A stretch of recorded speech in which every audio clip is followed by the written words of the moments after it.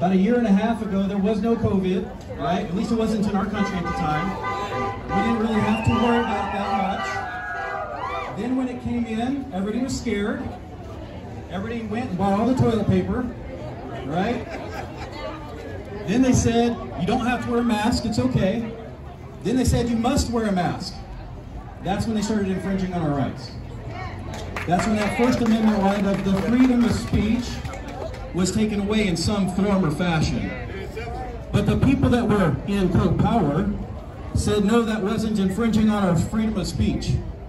So then we were stuck wearing masks, those that wanted to succumb to that.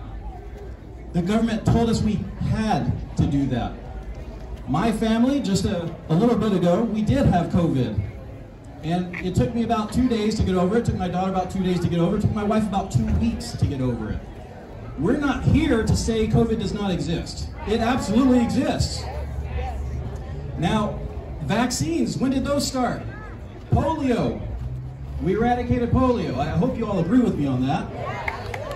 Vaccines have their purpose. Vaccines are important. There are certain things that they do to keep us safe and protected. But you know what they told us with this vaccine for COVID is that you wouldn't get COVID if you had it at first.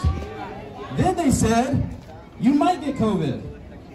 Then they said, you could pass on COVID even if you had the shot.